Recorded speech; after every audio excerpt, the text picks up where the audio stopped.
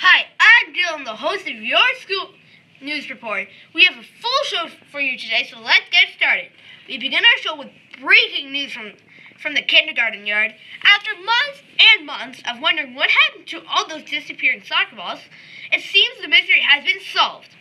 The 6th, 7th, and 8th grade kids have been complaining for some time that every day they would take out their soccer balls at recess, and day after day, those balls would go missing. Children were getting grounded by their parents for losing their soccer balls.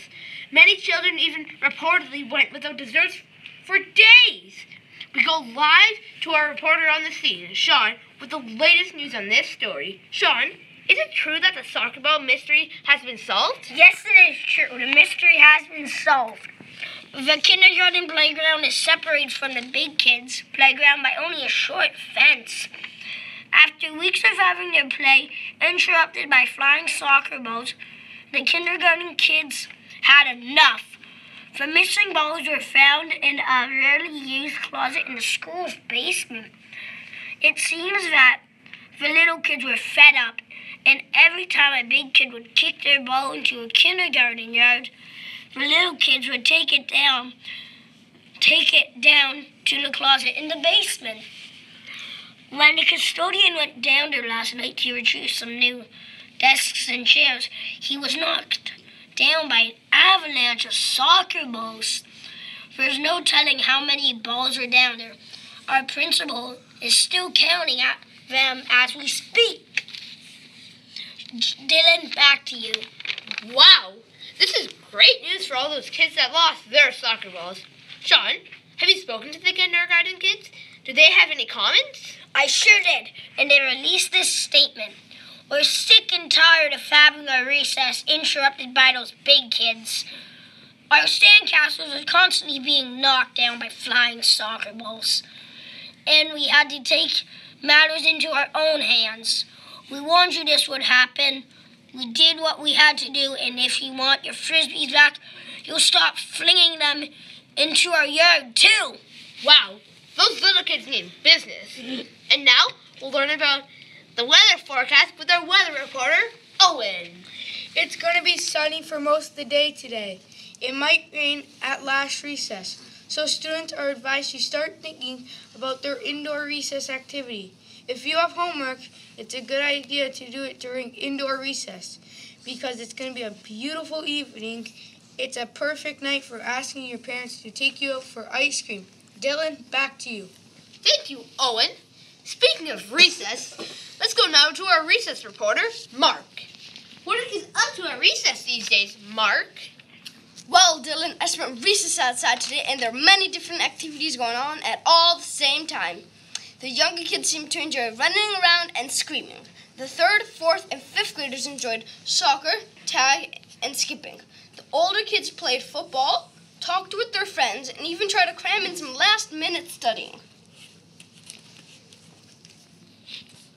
Sounds like a nice time today at recess. Were there any incidents today? Well, there was one incident today with little Susie in the 1st grade. She was heartbroken when her jacket just walked away on her. As you know, it was warm out today. Little Susie took her jacket off and laid it on the ground. She thought she was laying it on a rock, but it turns out it was a turtle. At some point, when no one was paying attention, that turtle, who was wearing Susie's jacket, walked away. Susie was very upset, but the emergency came to a quick end when she looked just a bit to her left. She spotted the jacket moving along. The turtle was returned to the kindergarten class, and Susie got her jacket back. So, it was a happy ending for everyone.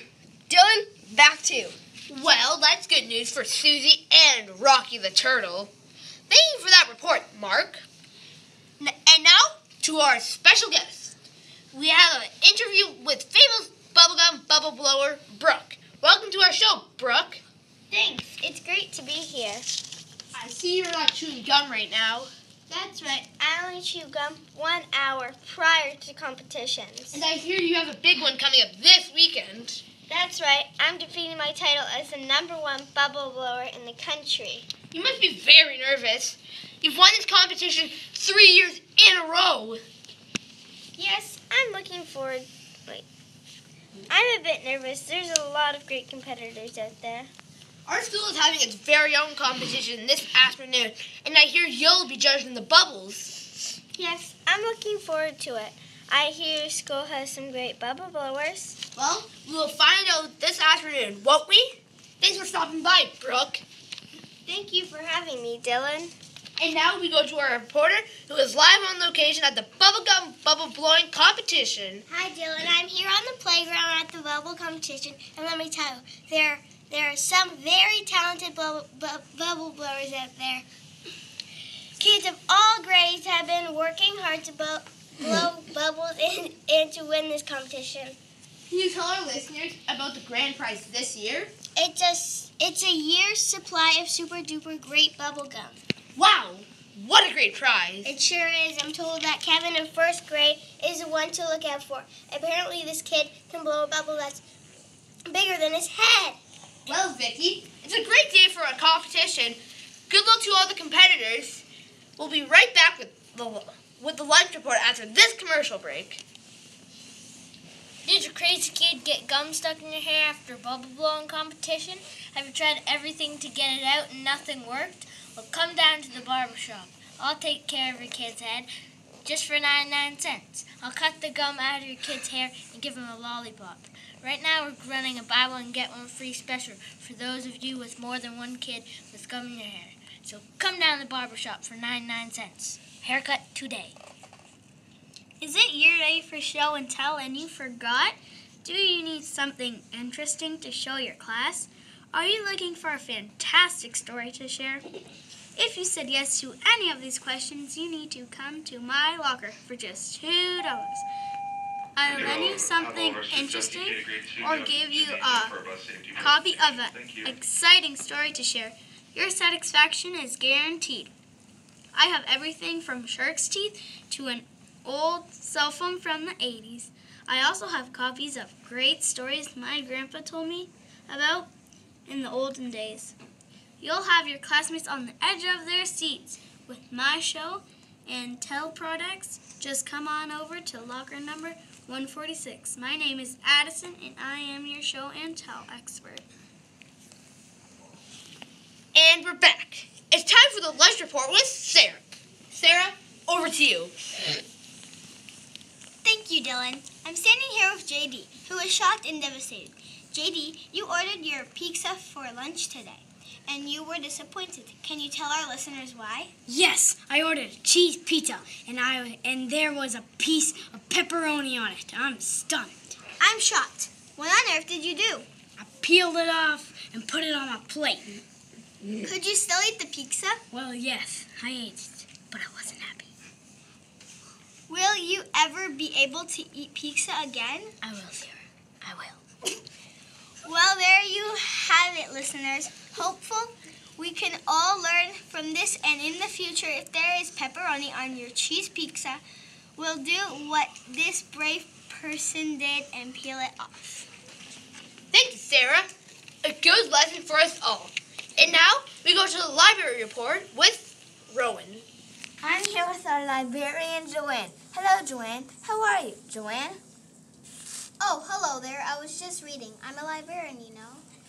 Yes, I know. I'm here to talk to you about the new books in the library. Oh, we have so many wonderful new books. We have books about sports, books about dolls, books about adventures to outer space. Whoa, so many great things to read. Oh, yes, we have over 50 new books in the library. Books about sports, books about dolls, books about... Yes, you mentioned that. What are the most popular books in the library right now? Well, that would be our bubblegum books. It seems that everyone wants to learn about how to blow a big bubble with their bubble gums. Oh yes, the bubble blowing competition is a big event at our school. Yes, and all of the kids want to win that grand prize. Well, thank you for letting us visit you today. You're welcome. Be sure to come by the library and check out one of our new books. We have books about sports, books about dolls, books about... Yes, you mentioned that. Thank you, Joanne. Back to you, Dylan. Thank you, Rowan. There is certainly a lot happening at our school. Now it's time for a weekly sports report. Christian and David are here with the big news on that kickball game this afternoon. Hello, sports fans. I'm here with David, and we're coming to you live from the kickball field. It's a great day for some kickball, isn't it, David? It sure is. The red team is looking good this year. It looks like they recruit some new players, and that one big kid has new shoes, which seem to be making a real difference in his kicks. Yes, indeed. And did you notice that little girl from 4th grade? She sure has a powerful kick. I heard she kicked the ball so hard it landed on the school's roof. I was speaking with her earlier, and she said that the secret to her success is ballet lessons. She said her dance classes have really helped her on the kickball fields. Well, right now, the red team is in the lead. The blue team just seems to be struggling all season long. And judging by that boy sitting out there on the field reading a book, I'd say they certainly have some work to do. Doesn't he realize he's the pitcher? I don't think so, Christian. He just pulled out a sandwich and his iPad. I think this season will be in real trouble for the blue team this year. Well, it looks like it'll be another win for the red team. Back to you, Dylan. Thank you, Christian and David. Now, let's find out what's cooking with Abby. Hello, all you fellow chefs out there. Today we are making jam sandwiches. First, you'll need some extra special jam. It's better if a grandma made it. Next, get yourself some fresh bread. Spread the jam on the bread, and if you are allowed, cut the sandwich in half. Grab yourself a glass of milk, and you'll have a great lunch or snack. Bon appetit! Wow, that sounds delicious. Thank you, Abby. Can you tell the listeners why the jam is better if it's made by a grandma? Yes, I can, Dylan. Everything is better when your grandma makes it. I see. Thank you, Abby. And now we go to our art reporter, Grace. Grace, over to you. Thank you, Dylan. I'm here in the art room with famous artist Andrea. Andrea has been working very hard on a new sculpture. What can you tell us about your latest project? You tell me. What do you see when you look at my magnificent sculpture? Well, it's very lumpy. Is it a piece of chewed up bubble gum? It certainly is not. Try again. Okay. Is it a pile of Play-Doh left on the counter? It's not Play-Doh. I'm a world-famous artist. How dare you say my work looks like a lump of Play-Doh? Oh, I'm really sorry. I just thought it looked like a bowl of mashed potatoes. Don't you see? Mashed potatoes. Oh, of course, mashed potatoes. I can't believe I got that wrong. Well, that's all the time we have right now. Thank you for this interview, Andrea. You are a very talented artist. Yes, I am. Dylan, back to you. Thank you, Grace. This just in. The bubble blowing competition has just begun, and it looks like we might have a new champion. Let's go live to our reporter, Logan. Thank you, Dylan. I'm here live at the bubble blowing competition, and it's looking like we have a new champion this year. Callie from 4th grade has just won the classroom competition and is ready to go on to the next level. Callie, how are you feeling today about taking all the grades, all the kids in your grade, not just your own class? Well, Jamie, my name is Logan. All right, your name is Logan. I'm nervous. I've never even planned on entering the competition, Taylor. It's Logan! Can you tell our listeners when you decided to enter the competition?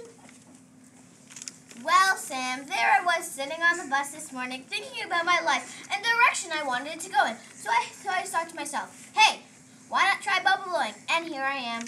You mean you just decided this morning to join the competition? My name is Logan, by the way.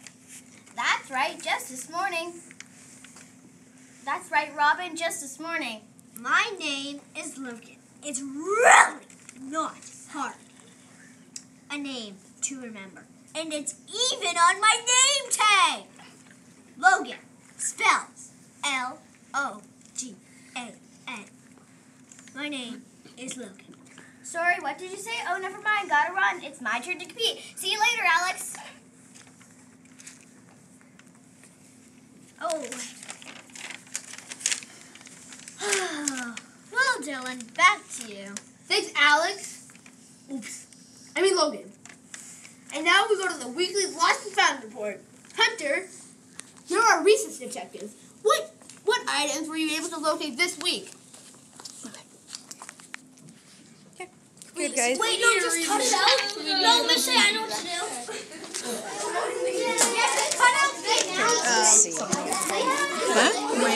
When Logan and Callie were reading, it went back to like the lock screen. So I don't know if it recorded and if it's still recording. Oh, okay. Yeah, it's still recording.